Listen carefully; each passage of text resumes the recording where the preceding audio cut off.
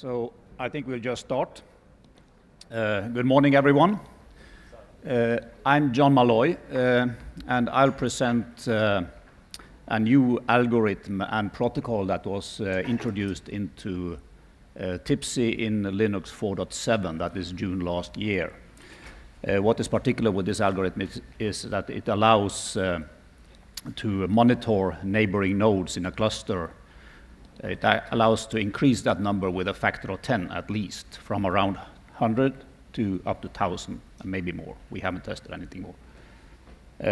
I think I'll start with a brief interrupt and just explain what TIPC is, because I'm not sure everybody here is aware about what it is. So TIPC is a cross-node IPC mechanism that was introduced into Linux about 10 years ago. It comes from the telecom world, and its main user base until this day has been telco applications, which back then were supposed to have special requirements on things. And to this day, the main base has been this kind of applications and telco companies in general, telco world. I should still say that I consider this to have a much wider potential usage. I'll go back to that.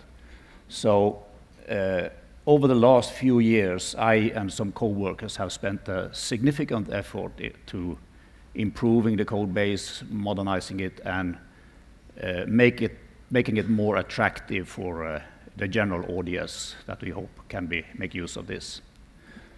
I should also mention that when I'm saying using the word cluster throughout this presentation, I don't mean anything particular with that. In this context, it just means a group of nodes where all members of that group want to tightly monitor its neighbors. So why do we want to monitor neighboring nodes at all? Well, I would say in our world it's two main purposes. First of all, typically you want to have all connections to a failing node, or a node which becomes unavailable. You want to have those aborted as soon as possible, not within minutes or within hours, that is typical now, but really at the second level and even faster if possible. And that is the first task. The second task is that typically in clusters there are cluster managers, there might be group protocols, there might be other users who are interested in keeping track of which nodes are available at any moment. As generic service, you can say. And we want this to happen ASAP, so within a well-defined short interval. So if you look at common solutions I have seen, I would rather call them naive solutions, but I have seen them used. One simple solution is to just speed up the connections, keep a live timer to some ridiculous high level, second level, sub-second level. And this works. You get what you want. The connection is aborted if the peer becomes unavailable. But what happens if, which you in reality have thousands of such connections, or tens of thousands even? What happens is the CPU load and even the network load generated by this supervision goes out of hand, simply because it increases linearly by the number of connections. And so this is not a sustainable solution and a generic solution to this problem. And apart from that, this does not provide any neighbor monitoring service, as was the second task I listed on the previous slide.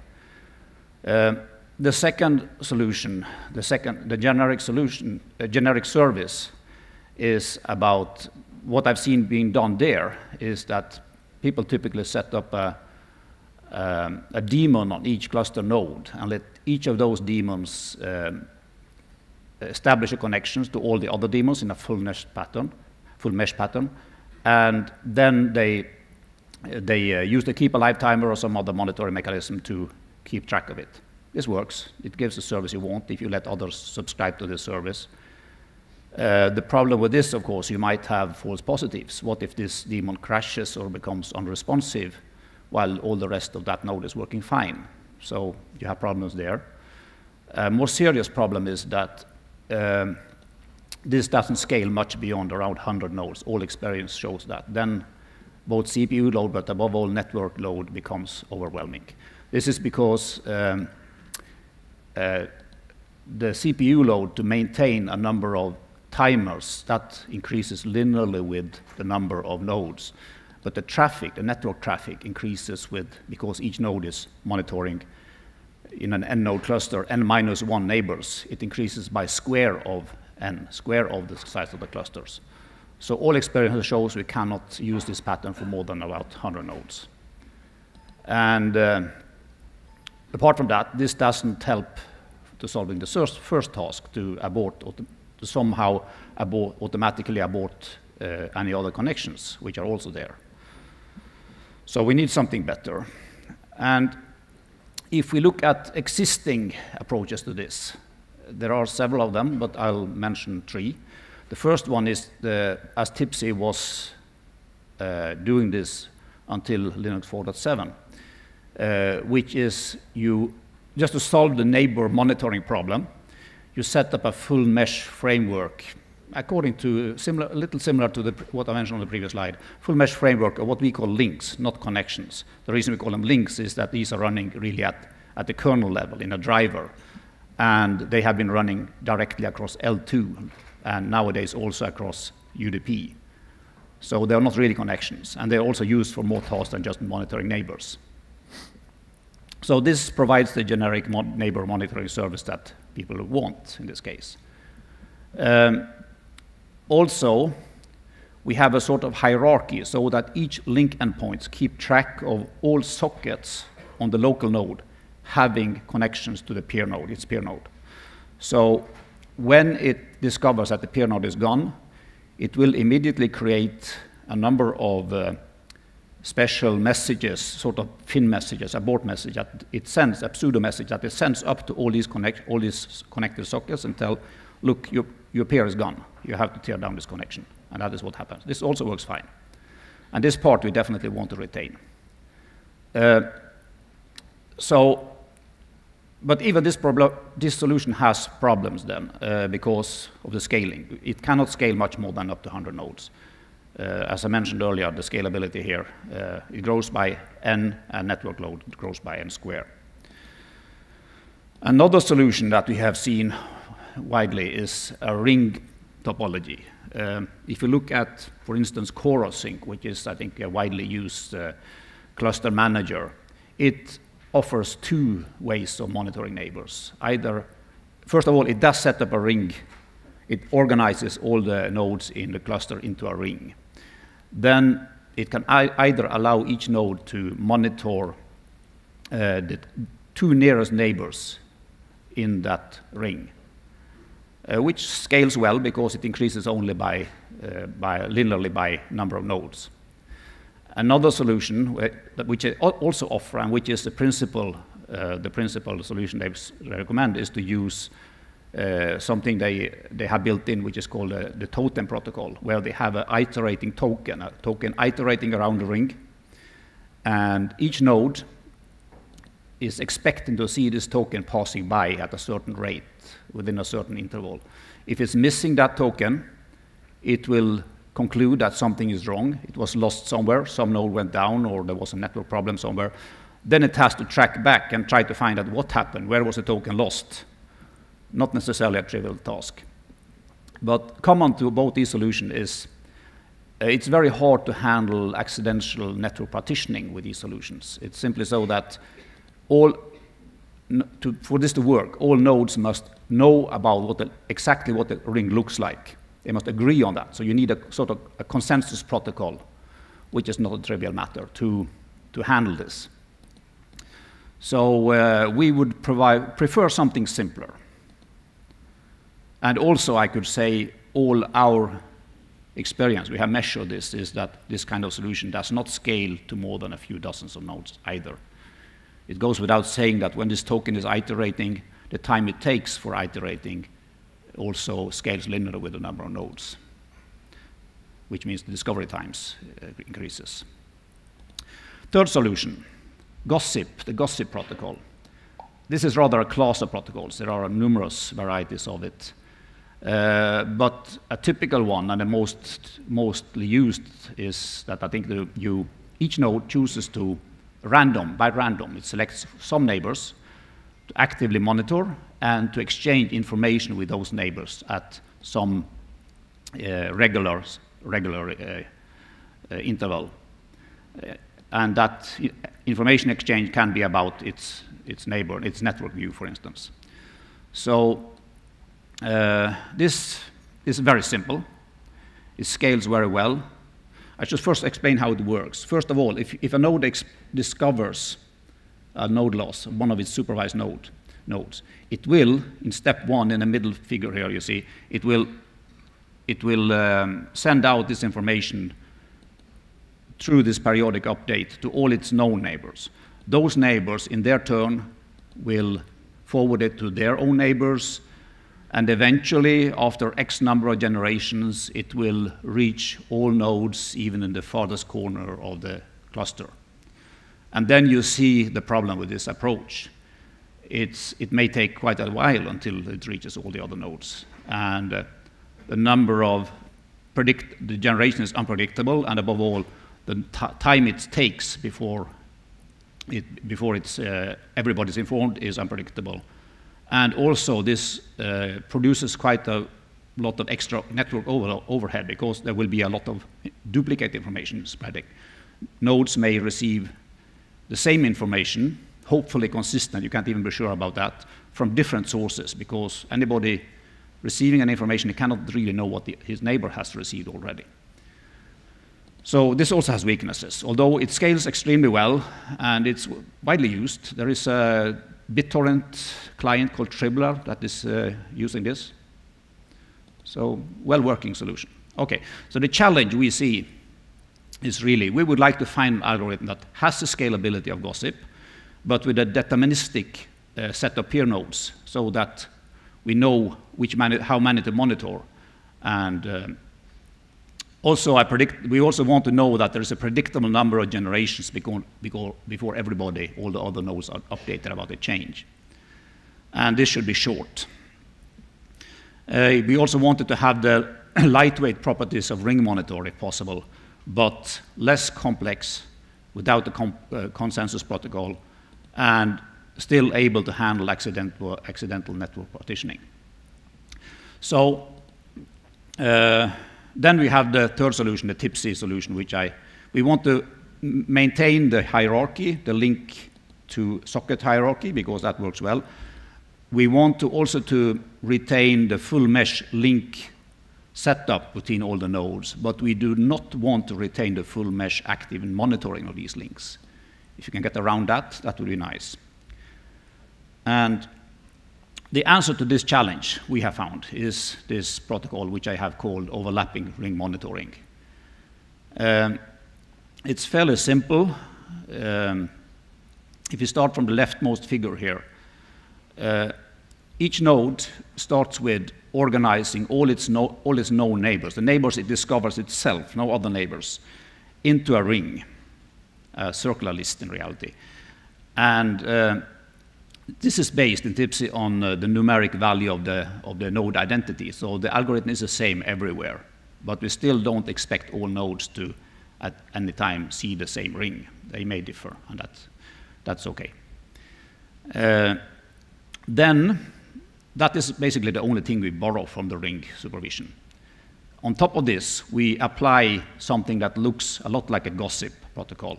We choose a subset of the neighbors. Each node chooses a subset of the neighbors to actively monitor.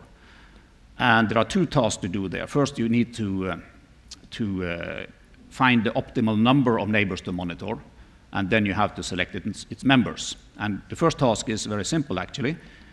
You take the square root of the cluster size, n, and then that is the size of what we call the local domain.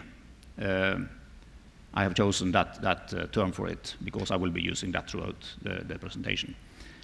And then when it has done this, it has started to selected those n-1. It's actually, since it is itself included in the local domain, it monitors the root of n-1 next nodes downstream in the ring to monitor. From there on, it creates what we call a domain record, local domain record, that it sends out to all its neighbors, all nodes in the cluster, telling, I am taking responsibility for monitoring these nodes. Take it or leave it. If you don't like it, don't use it. If you find it useful, use it.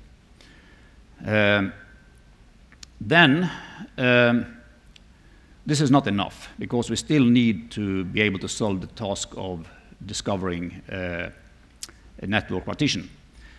And here we use a second trick. The node selects a number of nodes outside its local domain for active monitoring, and it selects them in such a way that no node in the cluster is more than 2 active monitoring hops away. This is what you see in the mid figure here. So you end up with, if you analyze this, you end up with another square root of n-1 nodes to monitor. And you know that whatever happens, whichever node is crashing in this cluster, you will learn about it either directly or indirectly, and you can take action from there. So this solves the partitioning problem. Then we apply this on all nodes. So you end up with 2 times n times square root of n-1 actively monitored links, which may sound a lot, but it scales by n times root of n, which is a lot better than n squared, if you look at the figures here.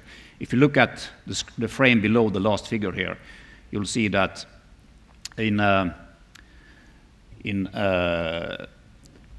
60-node cluster, like the one I'm showing here, instead of having 15 times 16 nodes to monitor, or links to monitor links, which is 240, you end up with 96, which is a scale factor of 2.5. And if you scale up further, if you take an 800-node links, 800-node cluster, which is sustainable, the result is even more impressive. Instead of having 800 square, 640,000 links to monitor, you end up with 44,000. And this is, of course, a factor of 15, which makes a huge difference. So then you have the special cases. What happens if you lose a node? What do you do with this algorithm? There are 3 cases in reality to consider. First is, what if you lose a node that is directly monitored within the local domain? Then you have to create this domain record that I described earlier that is describing the whole domain. It contains the node identity. It contains what this node, its view on it is on that node. Is it up or is it down? And then it sends out this domain record to all other nodes. Just like when the nodes came up, it now distributes a whole record and say it goes down, it went down. So everybody has to learn that, and it will learn that within less than a half second. The thing is that when I developed this, I had the option to choose between distributing this by multicast or by some sort of periodic update, like you do typically in Gossip. And I opted for the latter one, partly because the reliable multicast service we had back then could not sustain this amount of traffic. Now it can, but I still think this was a good solution. So what we are doing is, since after such a change, the node still has to start sending out probe messages to everybody else and update all the neighbors. So you piggyback back on these probe messages, you piggyback this domain record. So everybody will learn about it within 300. Default configurable value is 375 milliseconds. Within that frame, everybody will be updated.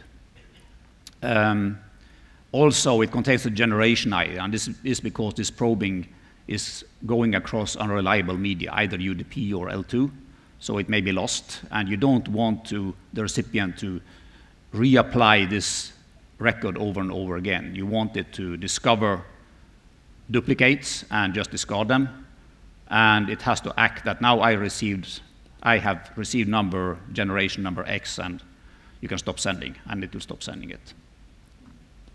So this is the first and simplest case. Then you have a second case. What if you lose what I call a head node earlier? One of these nodes you selected outside your own domain to monitor. And you see this in the first figure here. You detect by active monitoring the failure. Now you have to figure out, was this due to a network partition, or was it just this node that went down? Well, you know how to handle it. You know which nodes this particular node is monitoring. It has told you it has monitoring, it is monitoring. So you just send a quick probe message to all of those. And if they respond, everything is fine. If they don't respond, you continue the regular probing algorithm until you find that they are gone down. And after that, and normally, of course, you'll find they're up. After that, you recalculate this whole gossip monitoring algorithm, monitoring topology, so that you select new heads. And typically, of course, after such an error, after such a failure, you step each head in the remaining part of the ring one step forward. That's as simple as that. And this, remember, this is an entirely local operation on this node. Everybody, all nodes are doing this autonomously, and their topology may look very different. Both the ring topology, although typically those will be the same, but also the supervision topology, monitoring topology. Third case, what happens if a node that you are not directly monitoring is lost, not actively monitoring? Well, you know you can trust that there are some other nodes out there monitoring it because they have told you. So those nodes will, one after another, discover that this node was lost. They will send out their local domain records. So this guy, he will receive first one. After the first one, he starts actively monitoring this node, just sending out a probe. Then he will receive one more. After the fourth one, he takes for granted that, yes, the node is gone. I don't need to probe anymore. I just shut it down and say it's gone. I think this, of course, means that there is a slight theoretical risk for false positives. It may still be up, but I think that risk is worth taking. It's really theoretical, and normally it doesn't cause any fatal problems. So then you have, of course, what the example I have been working with and showing you so far all the way through is a nice 16-node cluster. Nice square number, symmetric, full mesh, everything. That is not reality all the time, and especially not in transitional periods when the node is coming, cluster is coming up, or when there are huge changes going on in it. So there are numerous cases where different nodes will have different network views, and we have to handle that. And if you analyze this, there is actually only two cases to consider. First one is that a node may have discovered a peer that nobody else is monitoring. What do you do then? You declare it a head, a domain head, and start actively monitoring it. And then you go on like normal. If it gives you a local domain that it is monitoring, you apply these to the extent possible. If there is none, you accept that it has no domain. But anyway, you continue calculating your gossip topology and select the next head as the first one that is not monitored by anybody else in this case. And so this is the first case. Second case is, what if some nodes tells you that, yes, I'm monitoring node number 7, and I haven't discovered node number 7. I don't know anything about the number 7. What do I do then? Well, I don't apply it to my ring, because in this ring, there are only nodes that I have discovered myself. I only rely on my own discoveries, my own knowledge. What I do instead is I retain this domain record for future use, because it's quite likely during a transit period that I will discover this node later, and then I can just reapply this, and I'm fine, and recalculate the topology. So those are the two simple cases you have to consider, and everything is covered.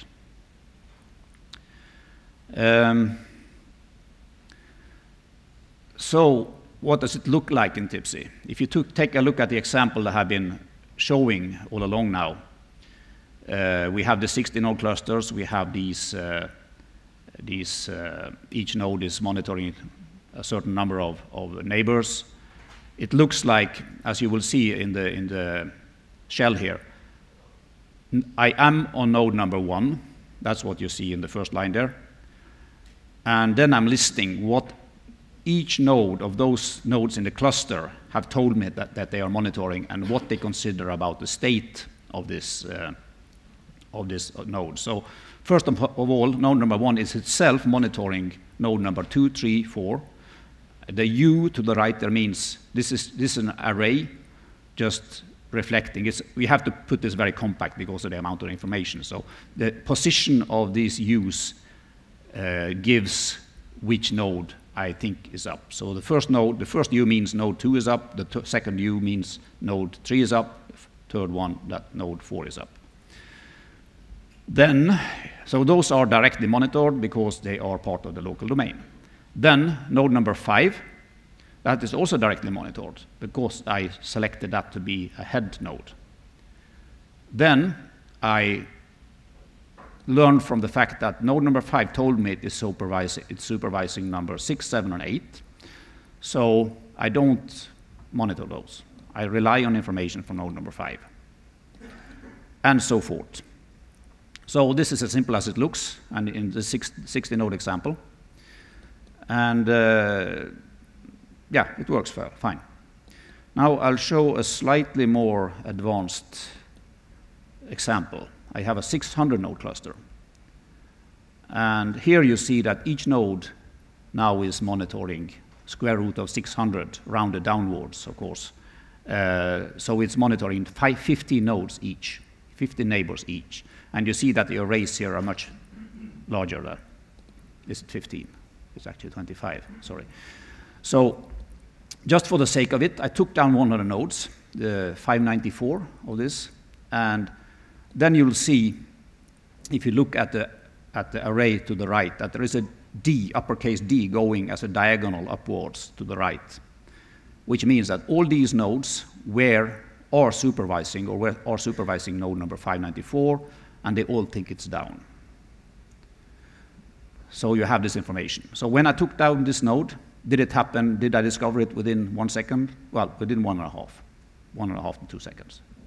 So this is where we are. And once again, these values are configurable. You can, in a smaller cluster, easily turn it down to sub-second levels if you want to. I have just been sticking to the default values. So that's where we are. Thank you.